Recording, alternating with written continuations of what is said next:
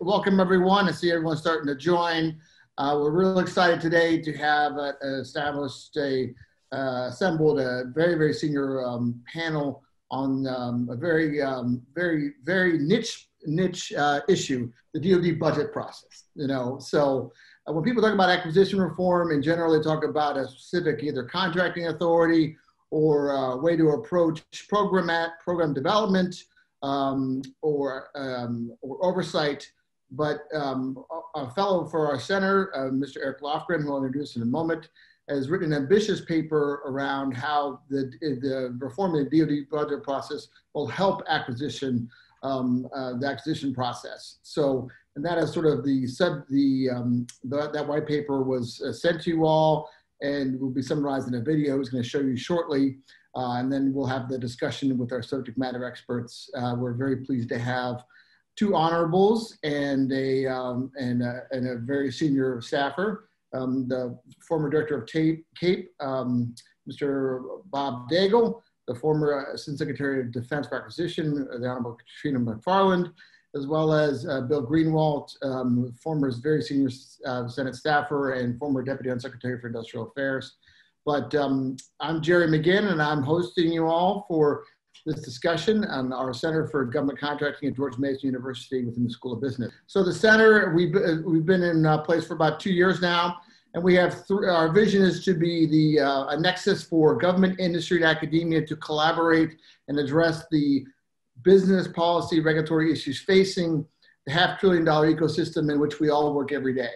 This is not just contracts, but it's the business and policy regulatory issues, such as budget process, that affect that system. And we do that through 3 lines of efforts. Research, so we want to be a thought leader on these issues, and then education and training. We do courses and executive development. We're welcoming back our students at George Mason just these this week, so we're excited to have students back.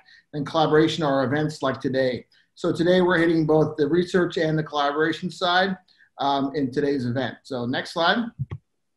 But today's not our only activity. So we're having another event next month, and it's around intellectual property and government procurement. And it also is based on a white paper that was written by one of our fellows, Dr. Jim Hasek, which looked at government procurement, the value of IP in the government procurement of trucks, and see how IP was valued in those competitions. So it's fascinating discussion, which we'll do a formal announcement shortly. And then secondly, I wanted to tell you all about the conference we have coming up. We partnered with DAU for our 2nd annual government contracting conference. And the theme is government contracting in a changed world. And because of the COVID situation, we made this virtual and broken the conference into 3 modules. The first module is going to be around building resiliency. And we're very pleased to have as our keynote for that, the chairman of the House Armed Services Committee, Representative Adam Smith. And then we'll do a fireside chat with him. And we're having in addition to that, 2 panels on strengthening supply chains and then CMMC implementation. We're fortunate. We're confirming some of the speakers on those, but we do have the CEO of Huntington Ingalls Industries, Mr. Mike Petters, as one of the CEOs on the strengthening supply chains. And then we have the vice chair for the CMMC assessments accreditation board, Carlton Johnson, confirmed, and we're confirming some other folks there. So we got events coming up that you'll get those either via email or our website, govcon.gmu.edu. But I want to turn it over to Eric. Eric Lofgren is our fellow, and he's come over from another part of George Mason last year, where he was doing a research on the history of defense acquisition. And he's also spent a lot of time in doing defense pricing, where he was an analyst at CAPE. And he's written this paper that you're going to see this video on. It's very thought-provoking and ambitious paper. So I'll let Eric turn over for the balance of the conversation. So welcome, everyone. Great, thanks, Jerry. Yeah, I wanted to say a few words here, and then we'll show a quick video. And then the rest of the time, we're going to be focusing on this amazing panel that we have here. So I just want to kind of frame the discussion here a little bit today. and talk about, again, acquisition reform. And many of you are familiar with the concept of, this pendulum of acquisition reform that seems to have been going back and forth between, control and oversight versus speed and innovation, right? And in the last few years, we've seen it been shifting towards that speed and innovation with, of course, middle tier authorities, with delegation to the services, other transactions and CSOs, a lot of innovation going on in cyber, right? And trying to bring in new entrants, software factories. There's a lot of things going on. But one of the worries is, are we peaking and starting to recede back and going back on the pendulum towards the other direction? And, one of the ways that we can think about this pendulum is, having waterfall on one side and agile on the other. And when we try to give organizations more freedom to do agile type development processes, are they able to exercise those freedoms when you have waterfall processes that are institutionally surrounding the whole process? So a lot of times you'll hear people talk about agile fall or water scrum fall, right? Where you have an agile process that's in the middle of larger institutional and business processes that are waterfall. And the question is, will we be able to continue out pushing towards more reform or not? Because when we look back in history, right, for the past 50 years, we've had plenty of very thoughtful, intelligent leadership, much like Bill Perry in the 90s, right, David Packard in the 70s, even Frank Carlucci in the 80s, right, who have been trying to do rapid prototyping, competition, delegation down to the services.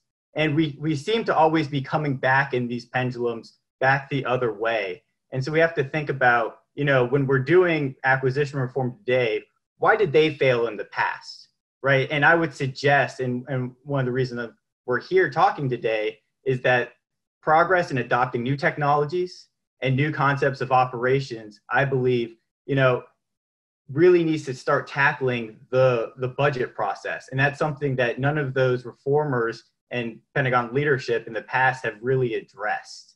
And so a lot of people say today that there's a little bit of a different feeling, right? It feels different today. There's a lot of new things going on. Maybe we're not going to swing back on that pendulum, right? And one of the things that I think is actually pretty new and shows that is the innovation hubs, such as Defense Innovation Unit, AFWorks, Naval X. There's several of these defense acquisition ecosystem for the innovation hubs. And I think that's a pretty good place. They're getting a lot of attention in the media, in discussions. And I think that's a pretty good place to think about it because they're kind of like a bellwether, I think, for the progress of acquisition reform. Because if they can really bring in new companies and new technologies and get some dynamism in the defense industry, well, that's a good reflection of the overall health of the acquisition system itself. And one of the primary problems, right, is what we call the quote unquote valley of death, scaling the new technologies and getting them into a program of record. And one of the major issues there, of course, is the budget process or, the planning, programming, budgeting, execution system, right, where you have this 2-year planning process. I can't even start anything new in less than 2 years, except for, rare expedited means, because I need the 2 years for programming to accommodate the 1 year for budgeting. And it takes a long time to line up the funding. And then once you get that, it's actually kind of locked in through the Future Years Defense Program for 5 or more years. And so that's one of the major contributors. We'll never solve the valley of death, of course. That's a major problem that we even see in the commercial side of industry. You're not solving the valley of death, but one of the big contributors to the problem that makes it even harder in the Department of Defense is that budget process. And we have to ask, why does it take so long? Why is it so slow? And when we look at the budget process, it's not just a ceiling of money for organizations. Like I have an income and then that kind of translates into my budget, which I can allocate. We're not providing organizations, a certain amount of money to go after a broad mission or to achieve a capability, a portfolio of capabilities. Rather, the budget identifies specific projects. So like $20 million to project X and $30 million to project Y, and so on and so forth. And the issue with that is that you're creating a process that's very reliant on long-range prediction and control of future technologies, environmental spaces of combat, future threats, user preferences, and even the economy is something that has to be baked into those projections of the future. Because when we do a new start, for the most part, it's not, we're not controlling it in how much money do they need in the year of the budget. It's what's the life cycle cost. And it's a very, what you could call teletic versus incremental. It's, looking at the life cycle of what the whole program will be over the future for many years, rather than an incremental decision process. And so when we think about, the essential element of the PBB, the planning, programming, budgeting system, what it really did when it was implemented by Robert McNamara in 1961 was change the classification of the budget from one focused on inputs to one focused on outputs, right? And this is kind of a philosophical point, but I think it has real implications for people on the ground in the system as they work it, right? And so in the past, before the PBBS, you had organic line items and appropriations for example, in the Army, the Department of Ordnance and the Signal Corps. And these were organizations that had a general mission that they could go accomplish, right? It did not control the activities, the programs, the objectives to be accomplished by those organizations. And in the Navy, of course, you have like the Bureau of Ships, the Bureau of Aeronautics, Bureau of Navigation, and these guys had more flexibility within the year of execution to start something new that they didn't see coming from a couple of years before, but also to pivot, ramp down, change direction, right? And then what we had with the PBBS when that started in 1961 was more reliance on a predictions of the future, because now the budget controls what will be done and not just what is the cap of money provided to certain organizations, right? So when we're looking to kind of accomplish future technologies or bring new technologies and new concepts of operations into the present, right? There's kind of a general philosophical question that we can ask, and it's, should we start with the output in mind and then work our way back to how to get there? Or should we focus on the inputs, such as people, the training, enabling tools, infrastructure, and allow the culture and those processes to generate through the process of interaction what those outputs will be? And I would suggest that a useful way of looking at this is actually, when you actually know a lot about causality, and prediction is not so much of a problem because you know the relevant parameters of the problem, and there's not going to be a lot of uncertainty in the threats, in the technology readiness and the like, then you actually do want to focus on the outputs, and you want to do something that looks a little bit like an optimization problem, right? But then when you're actually in an environment of extreme uncertainty, I would argue that you want to focus on the inputs, right? And allow the outputs to result from that process. And so, of course, McNamara and his whiz kids, Charles Hitch, Alan Enthoven, David Novak, all these guys, right? When they're looking at defense weapon systems and the choices made on those, they really had the belief at that time that quantitative analyses could render uncertainty, to make uncertainty less of an issue, that they could put their hands around the problem and they could more accurately predict what the next 5, 10, 20 years will hold. I would suggest that in this age and the way that we've seen commercial industry work, there's a lot of uncertainty in technology and everything else, right? And we have to move incrementally, and that's kind of the foundations of Agile. And the PBBS is actually fragile to this constant change of information. And so with that kind of introduction there, I would like to just show you a quick video, and then we'll introduce our panel and get their thoughts. The Pentagon's budget is the master controller of virtually everything that happens in the Department of Defense, including how it buys aircraft, ships, launch vehicles, helicopters, and everything else. The Army Budget Justification document for fiscal year 21 is documented over 39 volumes, totaling a staggering 11,755 pages, and the Army represents just 1/4 of the Pentagon's total request. Of the RDT&E program elements, 18% are under $5 million, and more than half of all program elements are under $29 million, and the mean program element is just $93 million. Compare that to the average venture capital fund, which allocates $207 million a year, and large VCs allocate more than $1 billion annually. It's not just the number of budget line items. In order for a lab or a firm to scale a new technology, it takes at least 2 years, and in many cases more, to get it programmed into the budget. This is called the Valley of Death, and that's assuming that over 50 offices approve it. Many defense offices have tried to bridge the Valley of Death, including the Defense Innovation Unit, SOFWorks, Naval X, and many others. However, without budget reform, their efforts may falter. The Valley of Death is just one issue. There are several other problems of equal importance that can't be fixed by tweaking the current system. Do you think China waits 2 or more years to find money for new military technologies? Their ability to move fast supports civil-military fusion and has even resulted in their ability to access United States technology firms.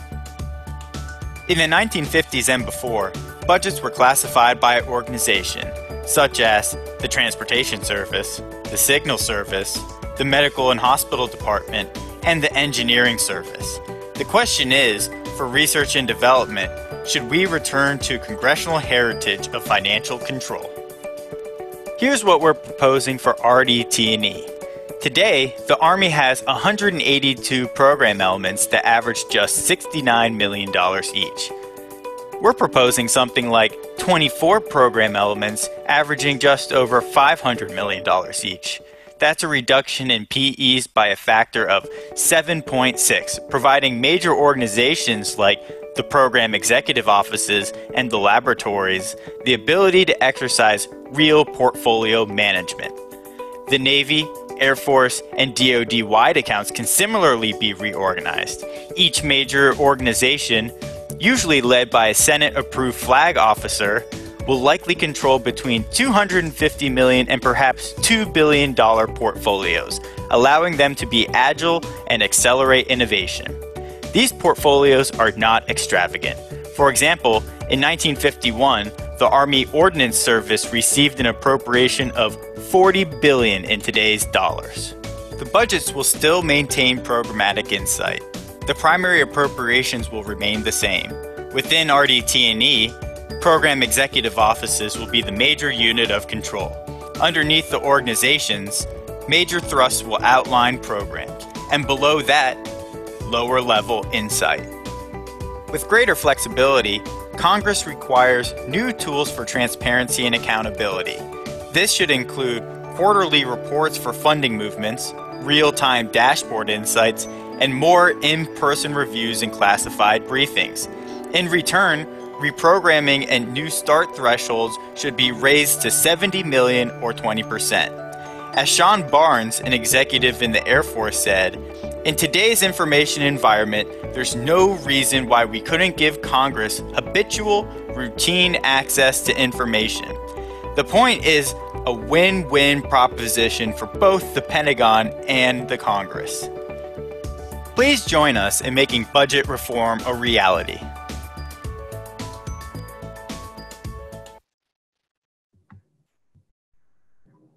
So with that video, I'd just like to remind everyone that the video and a lot of the comments I was making, those are not necessarily the views of George Mason, nor are they the views of the panelists, right? And those are the people we're going to get the input on today. Those were my personal views. And So we have a great panel to kind of talk about these things. And I'd like to invite you guys to add some questions in the Q&A function below, and we'll be able to get to your questions. And if you'd like to address them to specific panelists, please do so. We already have a question on board.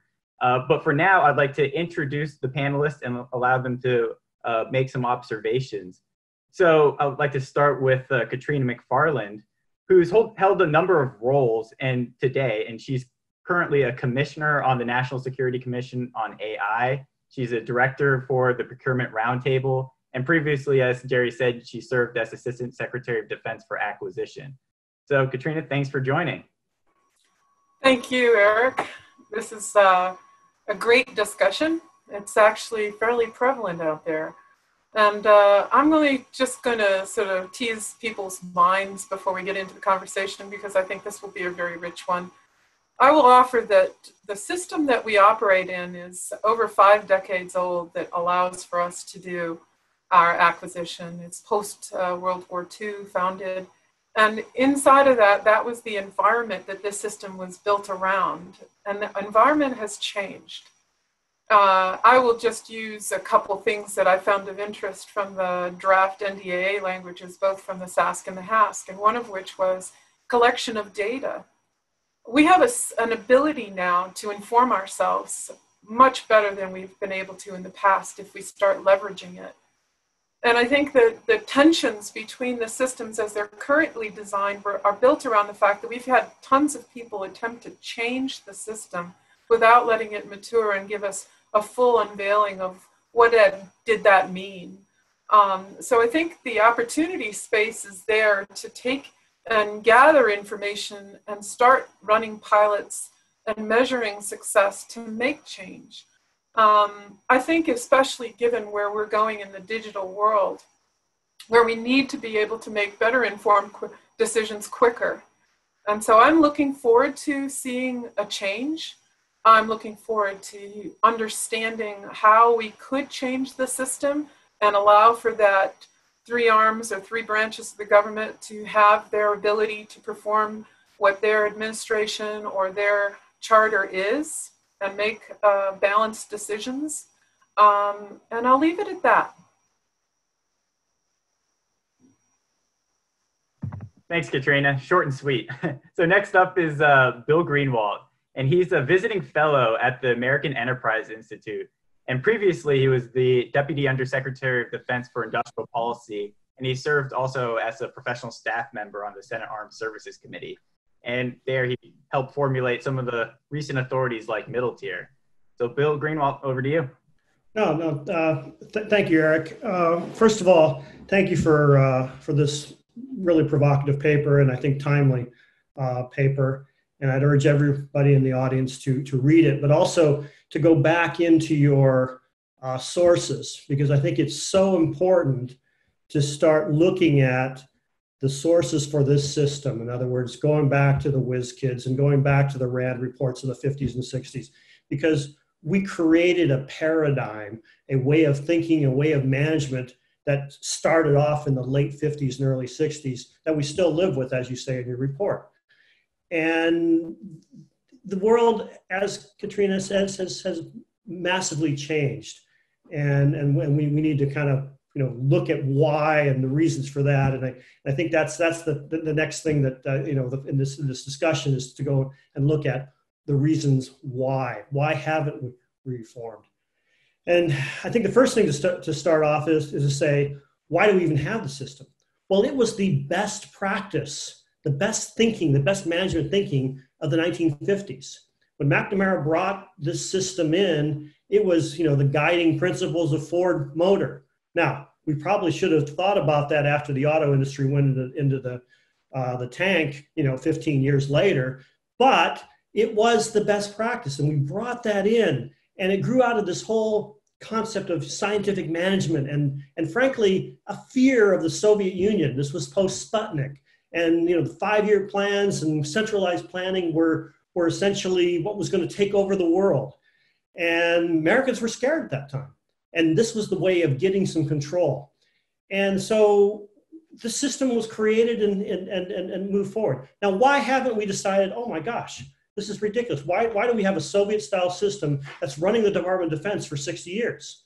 Well, probably two reasons. The first is power. The first is this system encouraged and put the services and the OSD relationship into a different framework. And I think we have to kind of understand that, and that's going to be something that's going to be hard to change. And then the second thing was this system gave really the keys to the kingdom to the House and Senate Appropriations Committees to essentially do what they've always wanted to do, which is to have control and have the ability to influence where this money is going to be spent. And that system, those power structures are still in place today and would need to be addressed. But one more thing that has been no compelling case for change is this system was the system that won the Cold War, okay?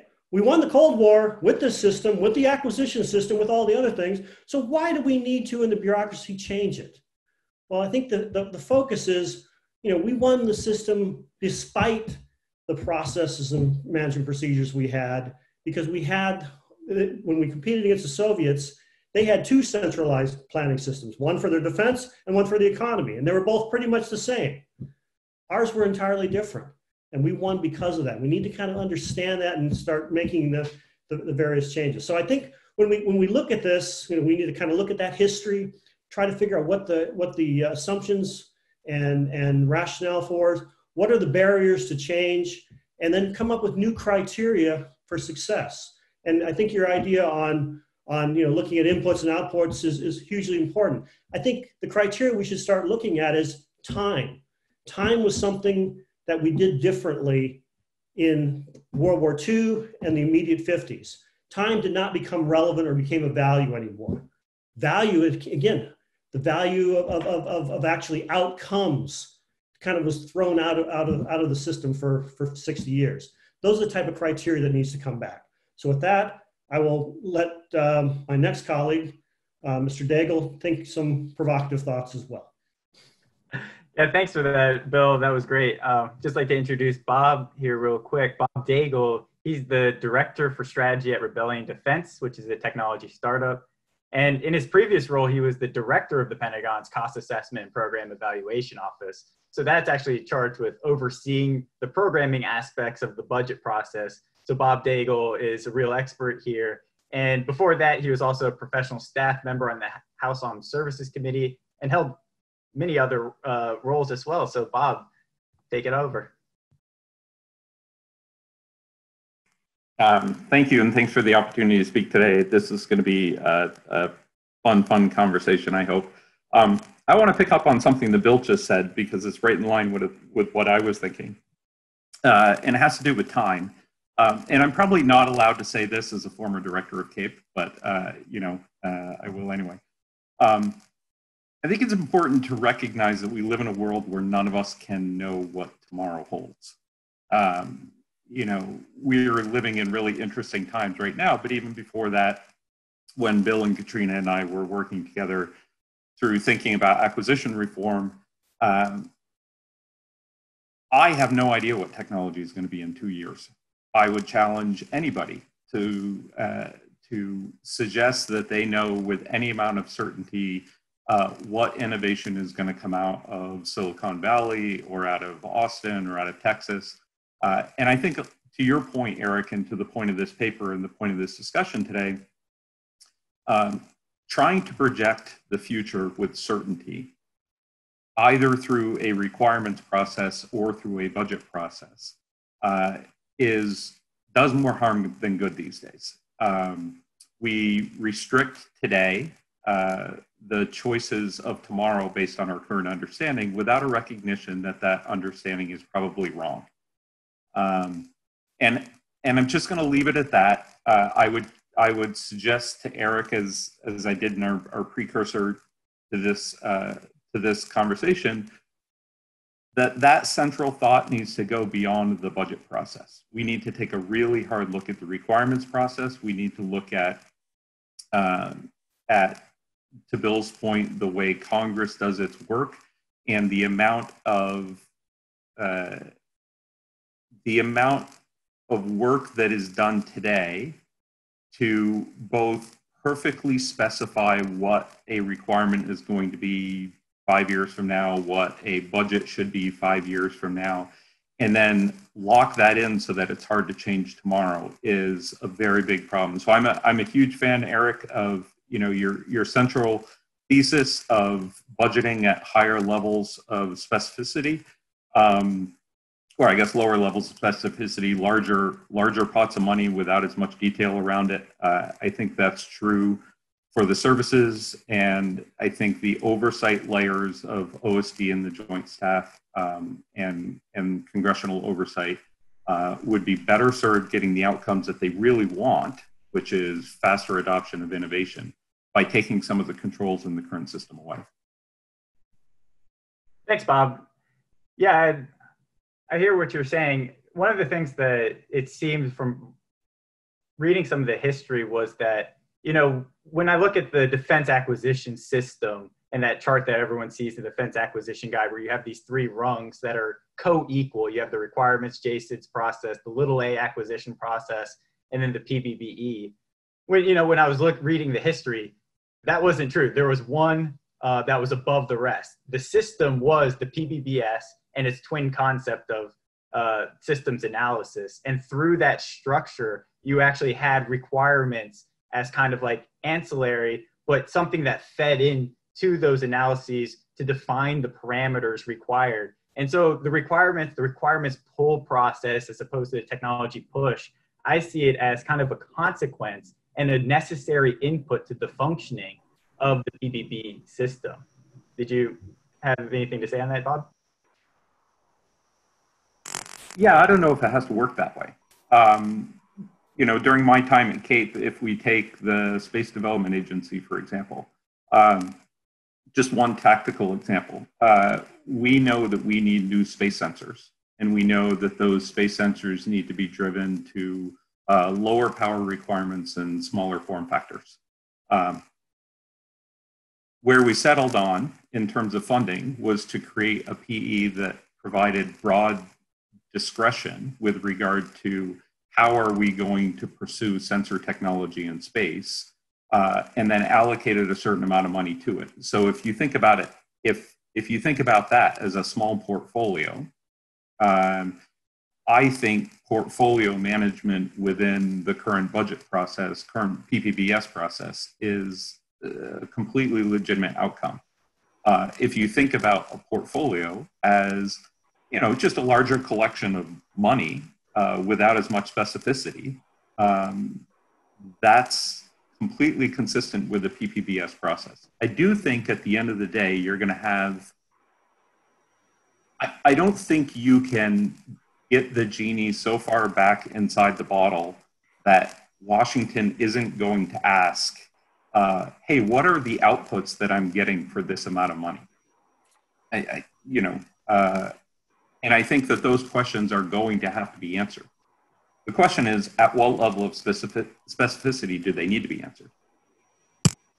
Yeah, I think that's a really good point. And we see these program elements that engender portfolio-based management, I think, throughout the department to some degree. We have JIDO, the Joint Improvised Threat Defeat Organization, the Space Development Agency, as you said. The Joint Artificial Intelligence Center is also kind of structured as its own program element, and Strategic Capabilities Office is another one. So we see these interspersed throughout, but it's not necessarily the general way about going about defense budgeting. And I think to the degree that we have more of that, I think the PBBS, a lot of the structure, yes, it makes sense, but the PBBS is an instantiation of the program budget. And now it's like, well, are we focusing on programs or capability area portfolios or mission-driven organizations, right? So is it really a PBBS process or not? I'd like to get some of your insights there. I'm going to turn it over to Katharina because she has something to say. So you're hitting upon something that as an acquisition person has always troubled me. If we're really trying to meet the national defense strategy, we would be focused on outcomes, that is, effect-based outcomes. What and do we need to achieve in order to achieve overmatch and meet our mission objectives? Instead, we've traced or followed the money. And let me give you a classic example of that. So in the Army, we've come to the conclusion that we have to change in what we have for combat vehicles. And we decided, based on the totality of available funding, that we would no longer want to procure tanks, because necessarily tanks aren't that highest of a priority. However, that was overturned because of the equities. And another area is, if you're really focused on national security in terms of priority, some of the lower cost items actually have a huge contribution to the effectivity of a service. Let's call out command and control. And you see with the peer threat that we have right now, there's a huge impetus to solve this whole joint air defense command and control problem. But that's because it's languished. It's not a high budget visibility item, because the budget had become and has become over time more focused on, as you talked in your presentation, the spend. What we should be thinking about is the attributes of capability and how does that translate into meeting the national defense strategy. And I think if we did that, we'd find more of these little pop-ups and more of these trade spaces where we know we have to have the equities and the visibility into the larger spend, but we would pay attention and husband through things like enabling technologies, command and control, the lesser spend, but yet more important in terms of the actual effectivity and efficacy of our capability sets. Just thinking out loud. Anything to add there, Bill? Yeah. And the last thing I want to do is sit here and try to do incremental reform over PPE instead of blowing it up. But this actually, when you go back to the original intent, as far as I can tell, there was the desire to do greater cost accounting, cost analysis to drive the system into performance budgeting and performance based on outcomes. That never happened. And if you look at, and I think this is really critical to look at how we do accounting, which is really kind of boring, but I think this is significant. Our accounting is to address outputs. In other words, where did the money go? Just as Katharina was saying, that's our financial system.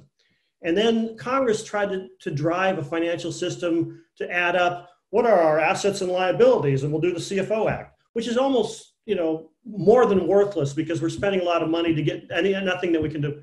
We can manage the department in. The thing we didn't do was cost analysis and cost accounting, and we started to get there with the private sector. But Rickover pushed this to, let's use cost analysis to drive down profit margins and not essentially drive getting the data throughout the department, not just from the primes, to manage to better outcomes.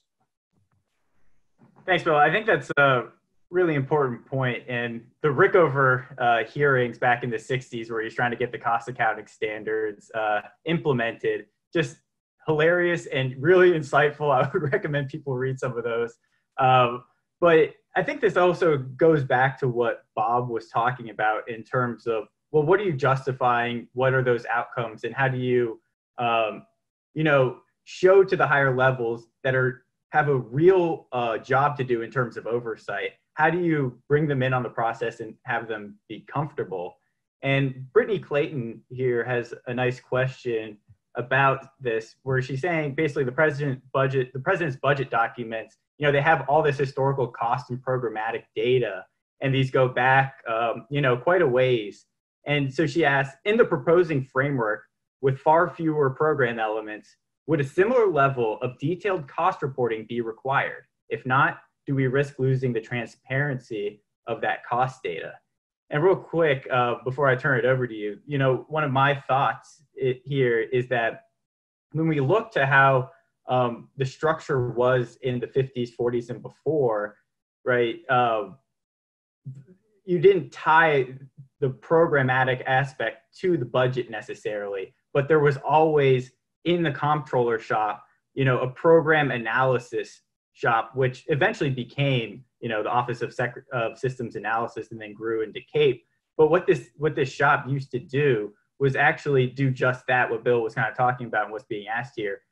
Collect cost data on what actually happened. Where did the money go? What did we get for it? And then tie that in with effectiveness. So instead of being a forward-looking plan based on predictions, right?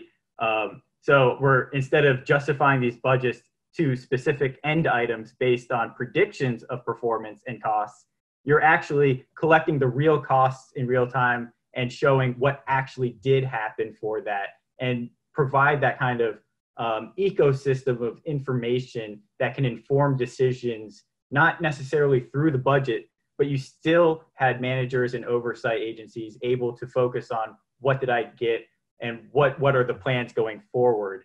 And so through those appropriations hearings, you heard a lot about what the services wanted to do. It's just that you didn't have very detailed line items that tethered you to those plans defined a couple of years before. So anyone want to jump in there and talk about, where is the detailed cost report? Should we still have detailed cost reporting, right? And where's the transparency coming from? I'll take a shot at it. I think, if that is, I think, the goal of the oversight community would like to have, and I think the management would like to have the ability to have the types of information that they can make better decisions on. My concern is I'm not certain whether the U.S. government has done the work to identify what the best practices are in that area.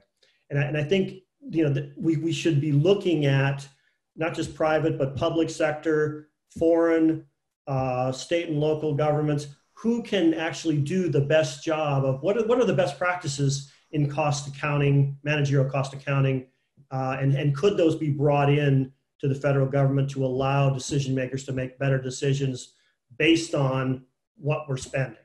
And I think that's a financial accounting discussion that we just never had, because again, we have two systems. What do we spend it on? And let's go count bullets and blankets and figure out what our assets and liabilities are. Katrina, do you want to jump in? So I have a parochial view in this regard. I believe that at certain points in the system of acquisition, there's more fidelity associated or knowledge associated with the cost. And I believe at the beginning, it's obviously very nebulous. And as you graduate towards fielding, it's much more detailed. And I think we have right now in our grasp, if we could adopt it, systems that could help us have visibility into that information and not make it a reporting ritual where human frailties come into play with errors. I think that we could graduate, even within the system as it's currently constructed, to be far more effective in this regard. I'll hesitate to state that cost account standards should be totally revamped, but I'll offer to you, as a nation, we have many cost account standards that we impose upon our population, whether it's industry, people, or government. And each of them seem to have seemingly reasons for having narrowly defined areas. So I'll take the IRS and I'll take our preferred use of cost account standings for programs. And so when I'm an industry partner, I have to report two different methodologies. And I don't quite understand that in today's environment, why I could not find one standard to apply for all of us. But I defer to those that are financial wizards. But going back to the premise of this discussion, which is, where is today? I think that we could indeed accelerate the application of the science, and I'm very heartened to see what the Authorization Act drafts look like, because there's an implication on AI, and I totally am supportive of advancing our methodology. Bob? Yeah, I mean, I'm just a huge fan of data. So my default position is collect it all. collect everything. What you do with it afterwards, I don't know. Somebody smarter than me is going to come along sometime after me and crawl through all this data and, you know, realize that the meaning of life is 42 or whatever. But this is a fight that I had the last couple of years inside the Pentagon, where you know, there was a preference for well, since, you know, Bill Greenwalt devolved all acquisition authority down to the services don't have to report any data on acquisition costs or results into a central system. And, you know, we just kind of drew the line and said that's absolutely not correct. You know, we're going to need this data going forward for analysis, and centralization of data should be one of the key lines of effort inside the Department of Defense. You know, we've had, since being on the private sector, we've had working with a number of companies on the outside and Netflix and folks like that, and we've spoken about how they think about data and the idea that there is ownership of data, and your organization owns this data and my organization owns this data, is a foreign concept to most, you know, major data companies in America. Collect it all, storage is cheap, guaranteed we'll figure out a use for it tomorrow. Yeah, I hear you. I was, when I was a consultant in the Cape, my project was the cost assessment data enterprise. So shout out to the CADE folks. And it's really a rabbit hole, this cost accounting, you know, discussion on, because every OEM kind of has their own different system. And then how deep do you go? And, you know, we'll have conversations with some where they just kind of have a couple, you know, cost account codes, and others where they're going down to like tens of thousands of work packages. And to Katrina's point, most of the nuisance that comes out of industry is less about the transmission of data, because my system can talk to your system and we can just transfer information automatically. It has to do with the bespoke formats in which the government requests data that requires manual manipulation or spreadsheet after spreadsheet after spreadsheet to transform the same data multiple ways to provide it to multiple offices. You know, we should be past that. But I think what's really important, though, is how you use the data and when. And most importantly, if there's a time constraint. In other words, when we were collecting data in World War II and operations research was the thing, it was a time-sensitive, let's do analysis. And then, yeah, we can keep doing the data for later analysis, you know, beyond. And the problem I think we have now is we collect data to collect data, and then we wait and let the process become 3 or 4 years before we can make a decision. And that's what's driving this long-term budget process, this kind of paralysis by analysis. If you're gonna get the data, you know, and you need to use it, but you also have to be time limited and don't affect and negatively impact things that are moving down the road that we need to go fast on. So I have to absolutely support what Bill just was talking about. In particular areas, and I'm not referring obviously to the building out of a ship, but rather to IT, the system is not agile. It's not adaptable as it's currently defined. And we try to parse it out and make it fit into this cost and to this programming and budgeting world. And if anything in this environment needs to be adjusted quickly, given the threat of what's going on in the world today, we should closely look at this type of a system to see if there's other agile budgetary methods that could be used that still provide adequate visibility in, given where we are today, because we're falling behind rapidly. So I have a question here from Jamie Sokach. He's basically asking, you know, he's saying, you know, the engineering and program management functions seem to be employing, you know, Agile pretty fully. And so his question is really, you know, how can we posture for Agile, you know, from the financial management perspective? And, you know, do you guys actually feel that it's more difficult to implement Agile in this functional area of financial management.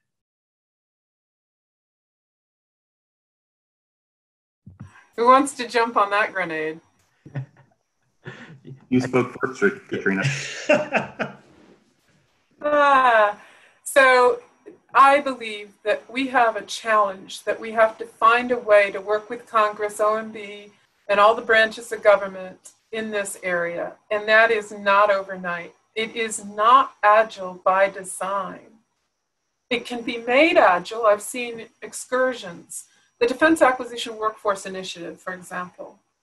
We have a huge amount of cleanup at the end of the year that we just don't get expended, and it goes back into Treasury. And Congress felt very strongly that the workforce needed to be improved, so they gave us flexibility in utilizing expired funds to apply that to the workforce. Over time, the comptroller, who hated something out of family, basically killed that and went to appropriated.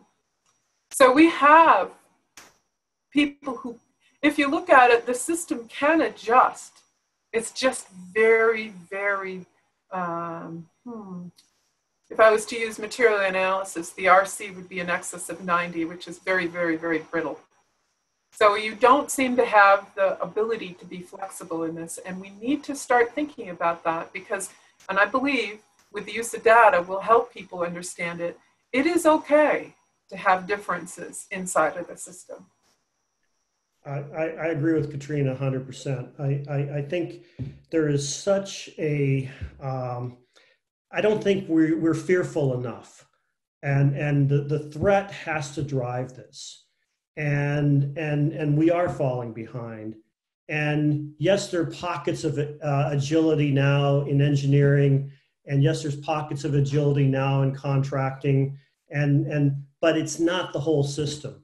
And from the budget standpoint, we still have people, again, who still believe that this system is going to make it and don't understand that they are now part of the problem. And they're in comptroller, they're in the Congress, and we all have to kind of get together and say, who's the enemy here and what do we need to do to actually be competitive again? We're not ahead anymore. We are falling behind if we've not already fallen behind. And that requires drastic changes. And budgeting and finance is definitely an area, it's not really sexy, but that's going to be one of those things that's going to potentially recreate our competitiveness in the future. Bill, I was going to congratulate you as not including CAPE as part of the problems. You said Congress and comptroller. But then you said that budgeting and programming isn't sexy, so I have to take your compliment away. Just a thought for, Bill and I worked really well together when we were on the Hill doing a lot of the acquisition reform stuff.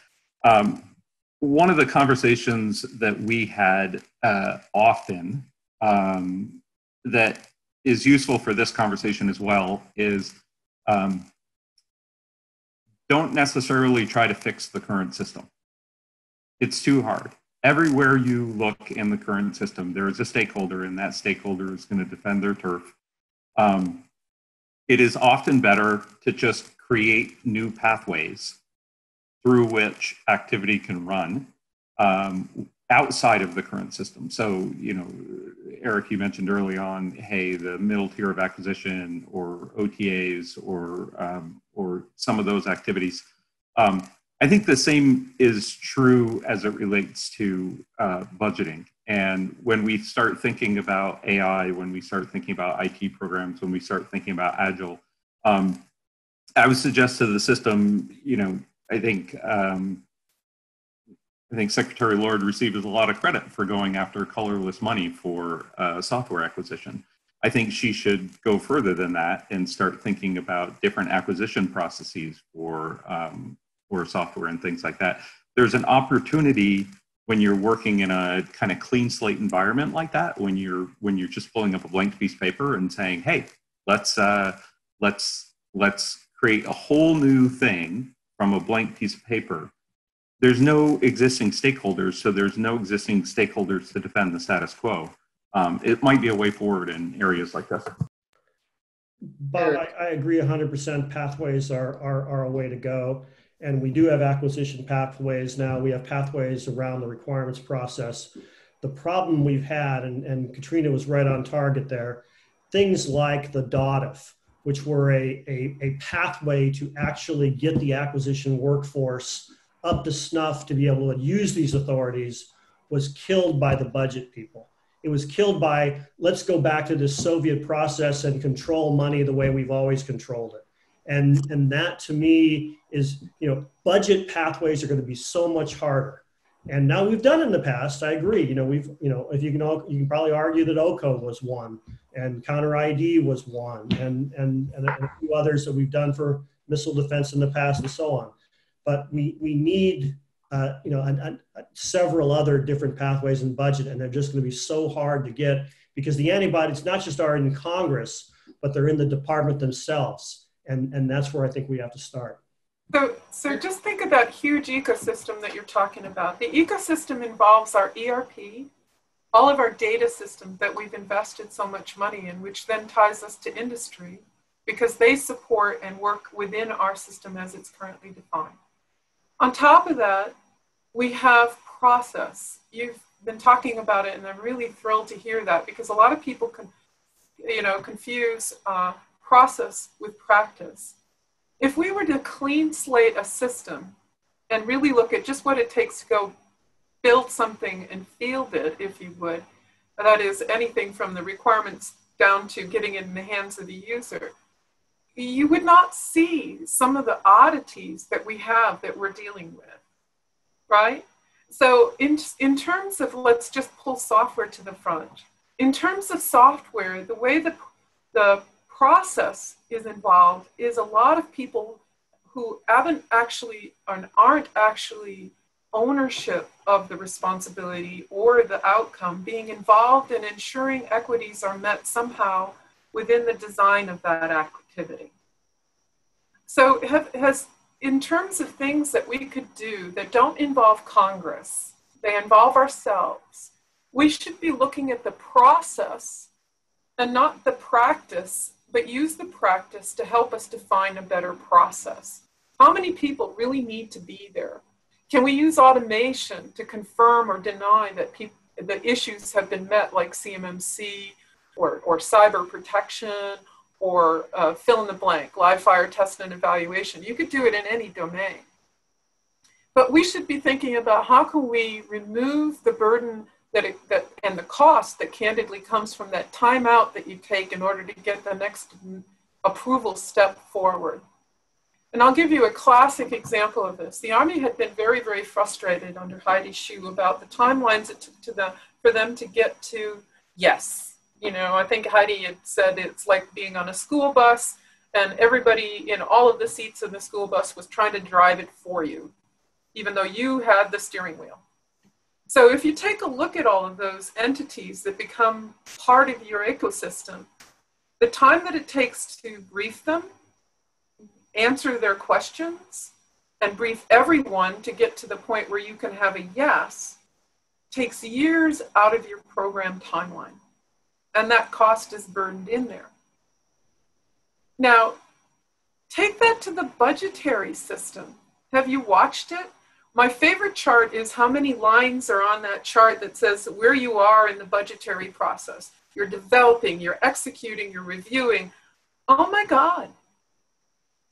Right? Think of the manpower that's involved in that. So let's pull the process out, put it over here, and take a really look at the fundamentals. What does it take to do the financial process real? You might find your process has hindered your progress with your practice. Just saying. I would love to jump on that because I completely agree with you. And it goes back to one of the points I raised earlier. You started that conversation of what does it take to get a capability into a user's hand? So that means you have to start the process at the beginning of that, at the beginning of that thought, which is often in the service requirements systems.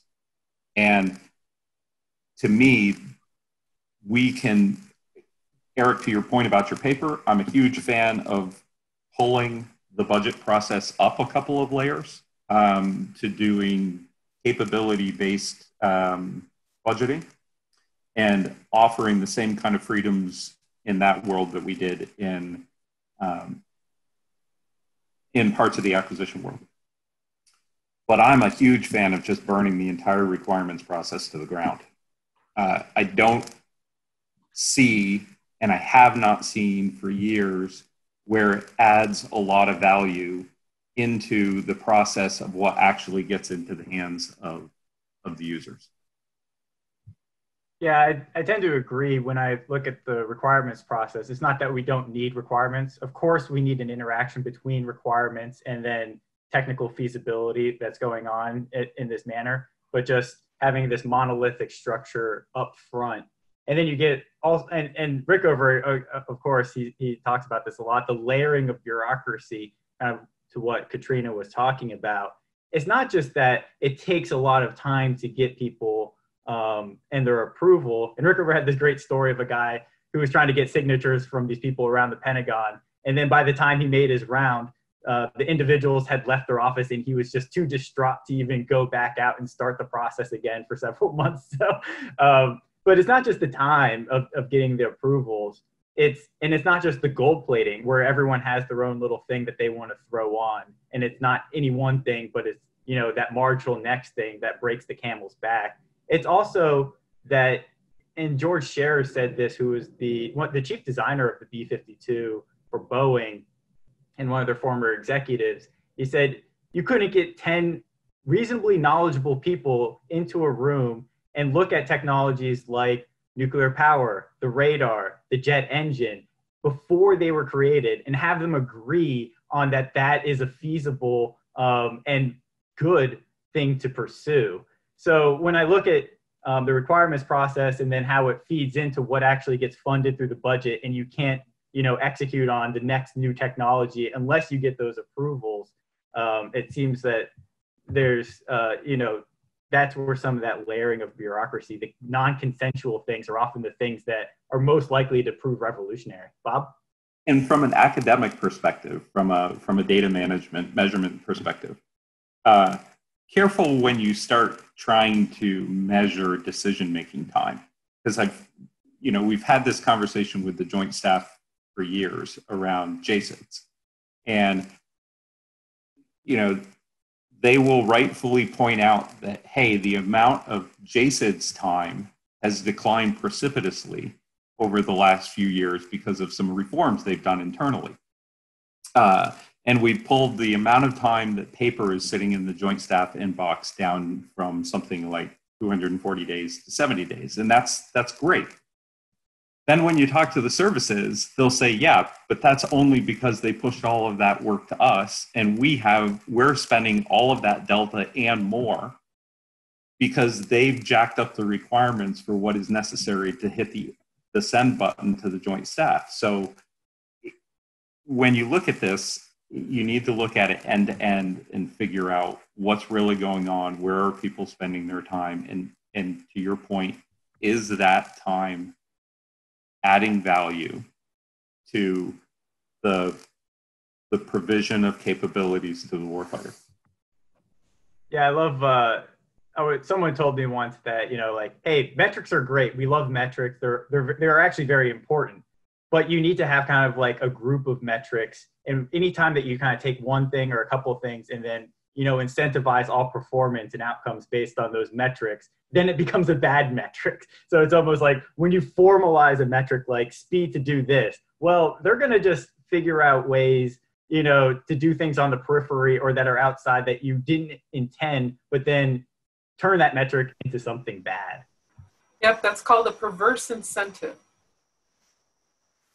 Great. So we have a bunch of questions here, and I want to get to some of them. A couple of them, one from Douglas Berenson and an anonymous person, they're kind of talking about, well, I would say that there's two kind of questions here, right? So, first is this consolidation and this reform of the budget process an ideal thing, something that we want to work for in the abstract, right? And then there's the question of, well, if it's good, right, what are the realistic ways to get there, right? And we talked a little bit about carving out some new areas and letting those on the side kind of grow in a different way. But the questions here are really, you know, does Congress have a desire to move to a different system? Do they even want a change in that system? And then, you know, one of the other questions here is, you know, does the election in this upcoming year affect the likelihood of it getting any kind of budget reform? So Bill, did you want to take that on? Sure, and I think, you know, and Bob, you were there as well, so please pile on. I think Congress and the members and the staff, you really want to try to do the right thing, okay? And so, yeah, we have the system that they're stuck in. They love it because it, you know, allows them to earmark better, or at least to follow their earmarks, because there are no earmarks, but there are earmarks. And but the reality is that this has to come from the department, and it has to come from the budget shop in a way that explains to the appropriators that this is in our national security interest. And I truly believe, based on all the, you know, time I've been up there, that the Congress will eventually go there. But right now, they don't have any reason to. There's no need to change. The department isn't really complaining. People in the department are complaining, but the people they deal with are the comptroller. And the comptroller loves the system and loves all the ways of controlling the services and doing all this process. And so this has to come internally first, and then try to sell it to Congress. Now, you know, there will be some pushback. There's going to be need for greater transparency when in exchange. But ultimately, I think there is the possibility to achieve reform here, and I'm more optimistic than I would normally be in many reforms. Bob? Well, Bill, I was going to sort of react. This is Jerry. I was going to ask you a bit about this. I mean, because a lot of these ideas, portfolio management, have been around for a while. I mean, the 809 panel certainly shed a lot of blood or a lot of ink on it. The idea. So, but what you're arguing is really that we just really need to come up with, the department needs to come up with a better idea on how to do that, and that there would be willing, that the appropriators and the others on the Hill would be willing to accept that kind of approach. I think you're willing to start having a discussion. But frankly, what we do is we have these little marginal discussions. I want this little pot here, and then we immediately go down to, well, I'm not sure if there's enough transparency, and do you really need that pot? Do you really know what you're doing? And back and forth. I think the department needs to come up with comprehensive 1961 reform and say, you know, the Chinese are going to win this conflict if we don't get our act together. And we need to work with you, Congress, to bring this forward. And frankly, I don't think the appropriators or Congress want to be to have the blame for the fact that we will not be able to compete with our great power competitors because they sit there and want to earmark something in the state of X. I think there, you know, the department is not giving itself enough credit, because I do think that there are people in the department who like this system and do not want to give it up. And they blame the appropriators. And of course, the appropriators are going to say, well, I don't need to do anything because the department doesn't know what it wants. So I'd like to add a little color to this. And I would offer to you that it relates to what your underlying thesis is, which is the threat. The amount of visibility by Joe Public onto the threat has really been diluted by all the other activities that are going on with COVID, you name it, upcoming election. The visibility into how right now the heightened environment it is just remarkable. If you were just to extract the few issues that are in the open press about what's going on in the world today and have those other distractors removed, you would find public would be very interested, I believe, in trying to find out how to change the dynamic in terms of where our position in the world is relative to our ability to execute the national defense strategy or our means to preserve our country's values, morals, etc. And I find that a bit disturbing. I think Congress, at least I know the staff is aware and are definitely trying to make the adjustments as best as they can, but they're somewhat strapped by the traditional exchange that occurs between OSD and themselves and the services, and trying to develop something that they can institute that their members would be able to focus on. And so I think this type of a dialogue with some meaningful attributes tied to data would definitely help them make changes. Can they make an overnight change? I'll be possibly the only pessimist with a half glass. I don't think you could do it overnight unless we had a significant emotional event. But I do trust in the nature of our society and our people that if we had a significant emotional event, we'd move very quickly. The real question is it too late?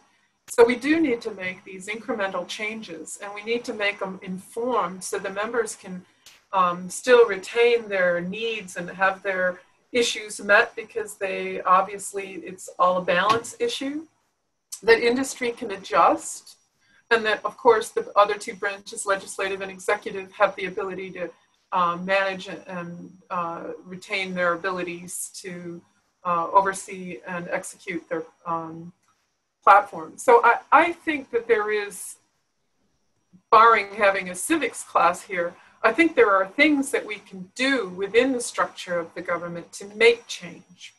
And perhaps it's lesser than the perfect. It might be a grand compromise, but I think we've had a conversation here that talked about elements of change where we focus in on something that's different, that we focus in on utility of data to remove people from the equation. I mean, we can go through all the little pieces: commodity, focus on national defense strategy, not just on the top of the spend, and we can improve the outcomes of the system. I guess I'll leave it right there. Let me add one thing, because there's one part of this that we're not focusing on that Congress listens to a lot. And that's what I'm going to call the oversight industrial complex. In other words, GAO, DoDIG, the audit agencies, the various stovepipes they've created to essentially be the checkers of the system to ensure compliance with the oversight and transparency process that's been created over the last 60 years. This complex needs to come to a realization, and I think that has to come with a focus by senior management working with them, that they are now a part of the problem. The criteria that they are using is not the criteria that's going to get us to deliver a capability faster to counter the Chinese or the Russians. They, and criteria is everything to them. We have to understand what we're evaluating. And time, again, has to be, and outcomes have to be a greater criteria that the oversight complex measures to, versus just compliance with process. Because that's what the appropriators are going to hear, and that's what the authorizers are going to hear, that DoD is not complying. Therefore, we better not give them any more flexibility. Katrina, I'm going to be far more pessimistic than you were.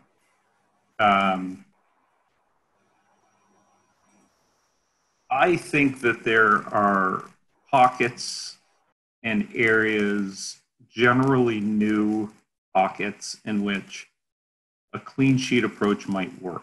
So if we think the Joint Artificial Intelligence Agents Center or SCO or things like that.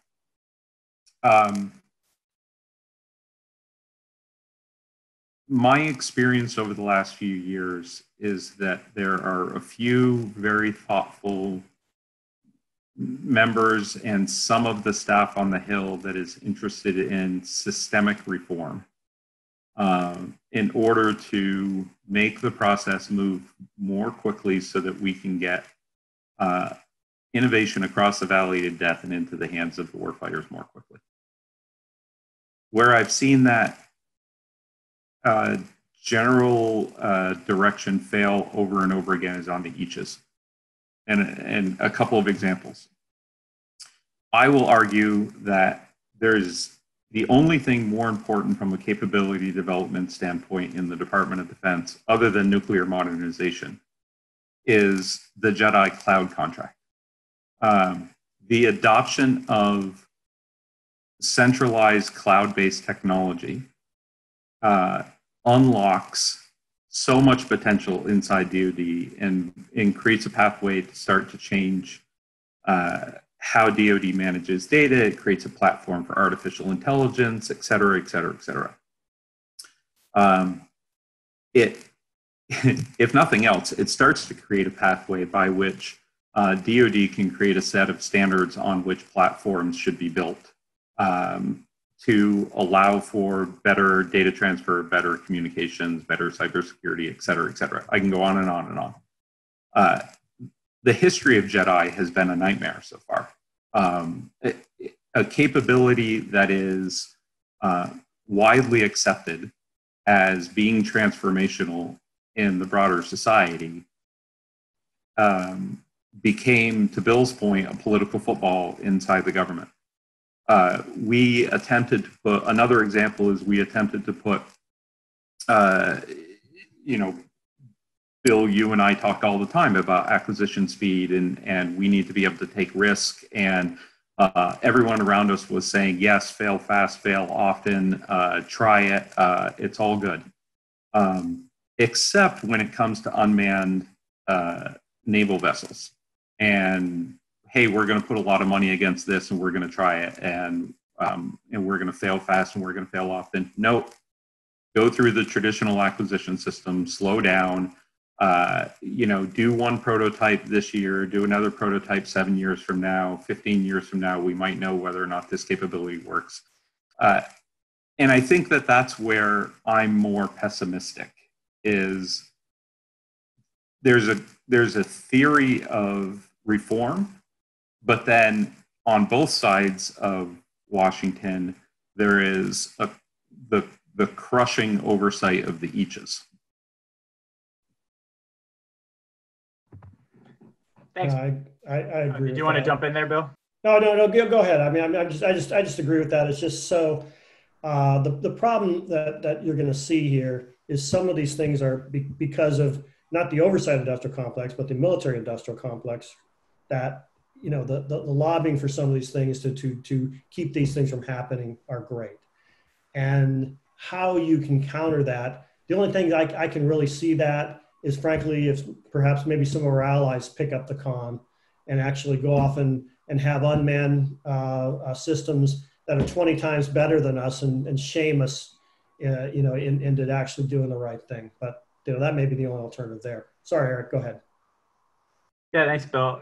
This is a great discussion. We have, a bunch of open questions here from the audience. Unfortunately, I don't think we're going to be able to get to all of them, but maybe we'll be able to, answer some of these and post them up later. But I wanted to get to one question here from Stephen Rodriguez. And if we have time, I want to talk a little bit about budget activity 8 for software systems, which is just a big, it's a big issue here. But going back to Stephen Rodriguez's question, he basically says that, nation states have struggled managing that necessary change from legacy systems and processes in order to create new systems. And then he kind of points to the Wehrmacht and the PLA as kind of being successful because they were able to more or less, start from a blank slate. And I would almost, add the interwar Navy in there where they had, major reductions in capital shipbuilding, which allowed them to kind of experiment through the general board and that pluralistic organization to move into carriers where you'd expect them not to.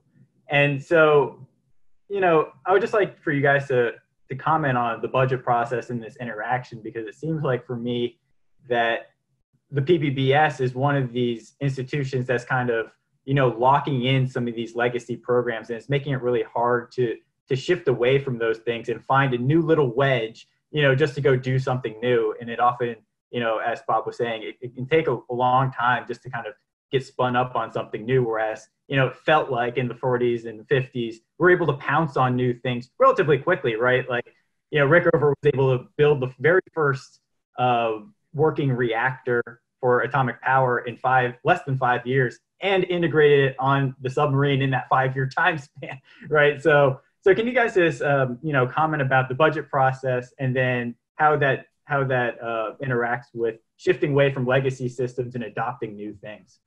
Well, I'll just say that mid-tier Section 804 was designed based on 2 periods of U.S. history.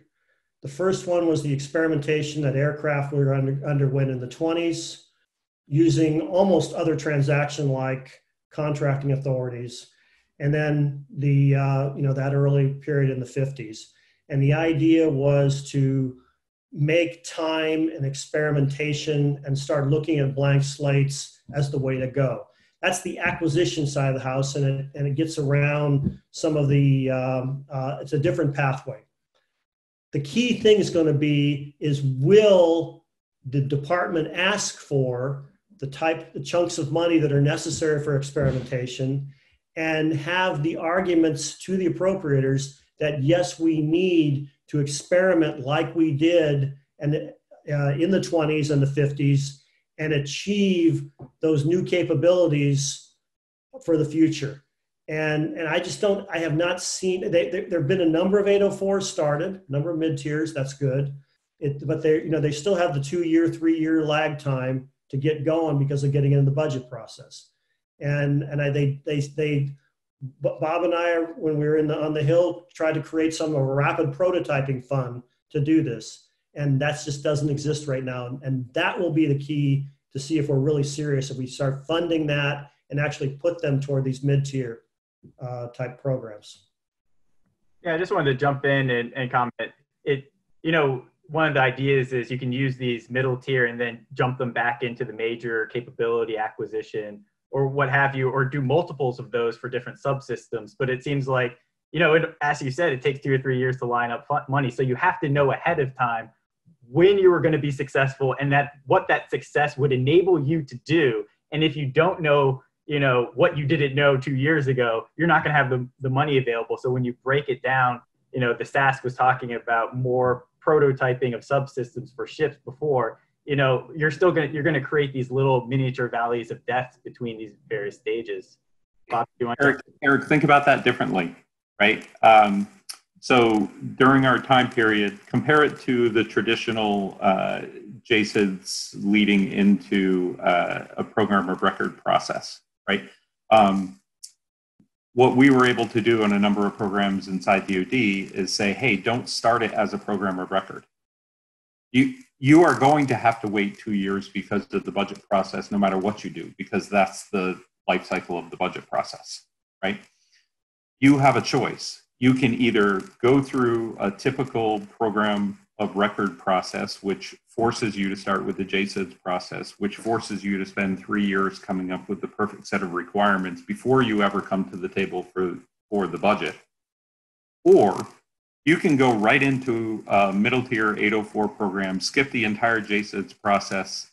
You still have to wait the 2 years, but it's not 5 years, right? So that was the real benefit of 804. Again, didn't have anything to do with the budget process. It had everything to do with the requirements process. Katharina? Well, geez, there's so much richness here.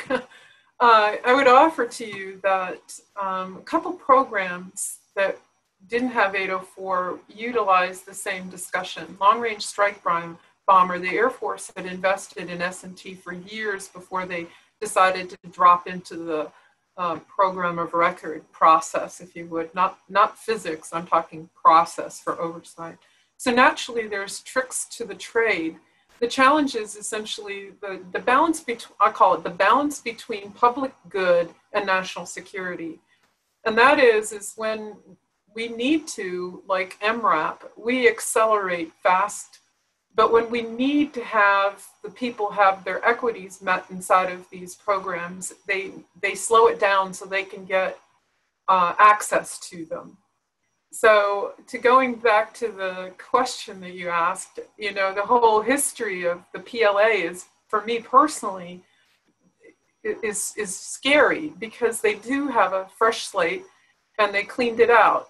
What's interesting is a different place is the Wehrmacht started by basically cleaning out the incumbents to include the process and just created their new slate. I don't see either of those entities being able to be revisioned here. It's just not practical. But I do see the heightened nature of the environment, to our earlier conversation, setting us up at least in certain dimensions differently. If we recast our undersecretary for R&E into someone who actually had the authorities by virtue of the original NDAA, which is to mature science and technology, it would help us carve off time, because reaching that place where there was or is a valley of death would be taken off the table, because there would be a firmer relationship between those two entities. I think there's ways that we can expedite some of this. And again, I would love to clean slate the process, vice the practice, so that people would actually recognize that the practice isn't the problem, it's the people. Yeah, just to follow up on that, Katharina, real quick, because I completely agree with you. And this goes all the way back to Stephen's original question. The PPBS process, what does that mean? You start off with asking, what do we need to do? Okay, that's handed to us by the National Defense Strategy. Then we answer the question, okay, well, how are we going to go about doing that? That's the planning process. And then we turn around and we say, okay, well, what people, equipment, things do we need to do those things? That's the programming process. And then you have the budgeting process that deals with OMB and Congress in the language in which they're used to speaking. Those, to Katrina's point about practice, those three fundamental questions of what are we going to do, how are we going to do it, and what do we need to do to accomplish that, we're not going to be able to get away from those questions. There's no organization in the world that doesn't ask those questions of itself on a regular basis. To Katrina's point, the problem that we're grappling with is the way that we've chosen to implement the mechanisms to answer those questions are fundamentally cumbersome, way too complex and way too detailed. And if we could pull it all up a couple of levels and worry less about the individual specificity of those answers, we could move a lot faster.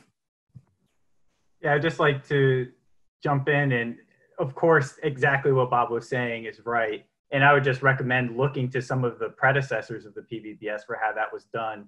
You know, in the 40s and 50s, we had the R&D board and the munitions board, where the leaders from those organizations were dual-hatted, sitting on those boards, jointly coming up with how they're going to, from an enterprise view, do programming. But that wasn't tethered to the budget necessarily, even though it informed the budget. And then you also had, again, I'll bring it back to the Interwar Navy, read John Kuhn's book, and there's several other good books on it. You know, how did the Interwar Navy organize itself? And that was another interesting model. So we're coming up on time here. Bill, did you want to just, round us out with a quick thought? No, I think that you've really just started to scratch the surface. I think Bob is absolutely right. Those are the questions that need to be answered. I think we need to look at other alternatives, and I think there are things out there, capital budgeting, or there are ways that I know the Australians do things differently, may want to look at. And finally, I think in the interim, we probably need some other accounts that are a little more flexible, that deal with prototyping, that deal with technology maturation. Probably at R&E would be a great place to have that. So anyways, I appreciate you having me here. Thanks. Thanks, guys. It's 4 o'clock here, and I appreciate everyone joining us. And we have a great panel. There's tons of more questions. I would love to, have them on the board for, several more hours to talk about this stuff. But, I appreciate everyone's time. Bill Greenwalt, Bob Daigle, Katharina McFarland. I appreciate everything that you guys are doing and your insights, and thanks for joining us today. Eric, Jerry, keep up the good work.